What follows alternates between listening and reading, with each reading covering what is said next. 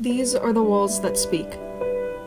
It's not a touch or a thought, not skipping stones, telephones, and jackpots. A snapshot of something so raw and real, telling us what to think, what to feel, what to do.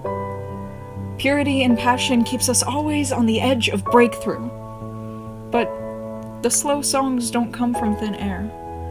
They come from common tunes and cold breeze through my hair. They come from frustration, fixation, from giving pieces of ourselves to others who don't deserve them, piecing them together with flower stems, forgetting the pieces don't always fit, no matter how hard we try. We have endless space and choose to fill it with gold and cold toes on concrete and not colors, not clouds and warm showers. Friends, these are the walls that speak.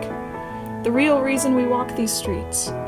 Sipping tea and coconuts is the only thing that gives me guts enough to tiptoe through a thesaurus and force myself to write. There's a beauty in words, in songbirds chirping, burning away fictitious limits that inhibit none of us. Bronze and miracles are always right around the bend. You cannot pretend you don't see them too.